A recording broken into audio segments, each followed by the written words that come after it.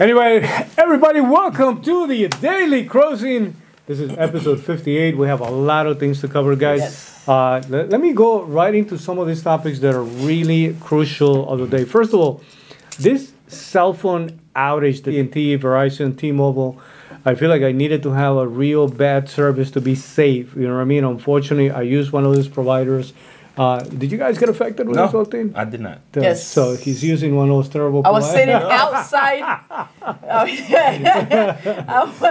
I was sitting outside of waiting on an appointment. And I'm like, hey guys, I'm outside. Let me know when you finish your meeting. Yeah. And I'm like calling, and people were telling me my line line was disconnected. I didn't pay my bill. But first of all, funny enough that you say that. The first thing that everybody was doing, like they were running to check that, did I pay my bill?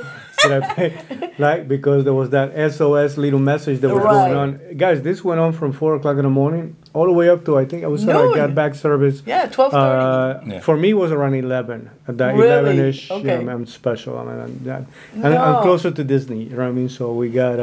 Well, I didn't get affected at all. So. You don't get affected at all. Yeah. So me and Disney's, we in cahoots. You got some Mickey Mousey coverage. Yes. But here's the thing about this thing, though. They right now they're saying that it was not that the system was hacked. And they came pretty quickly with that statement. It was almost like they don't want people to be concerned about. But there's really no real explanation. Almost a borderline. By the way, let me rephrase that. There was almost a borderline line blaming X for Twitter. Why? Because apparently through their channels, meaning through their account, the X account, they gave people the wrong information about some type of an update that was supposed to come out. And according to them, the massive response, I guess the power of X, right? The massive response trigger.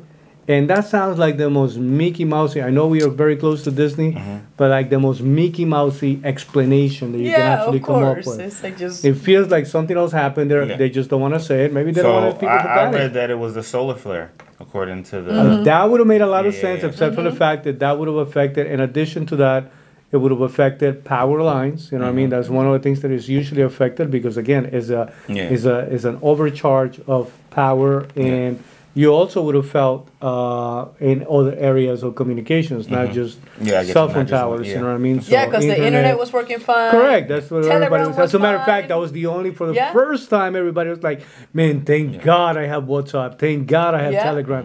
Thank God I have all these ways where people are able to communicate." But a very, very unusual thing.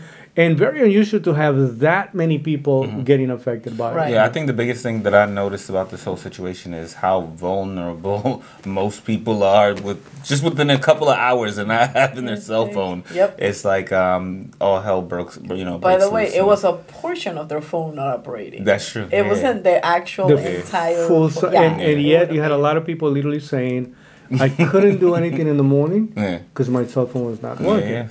Mind you, this is when you think about, you go back to the days where you actually have to learn to get somewhere.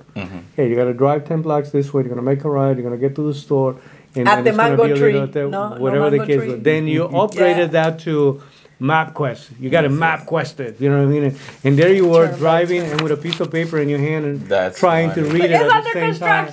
Yeah. And you're like, what do you mean turn left? I don't see where. Turn left where? Then you went full digital systems showing you locations.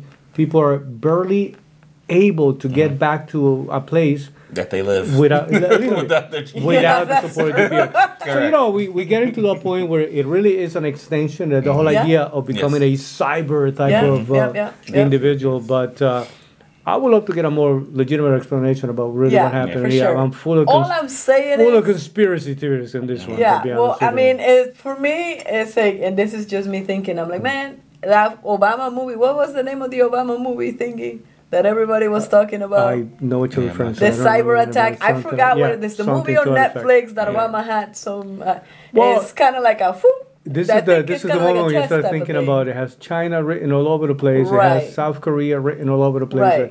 Actually, North Korea, not South Korea. So these guys are trouble. But anyway.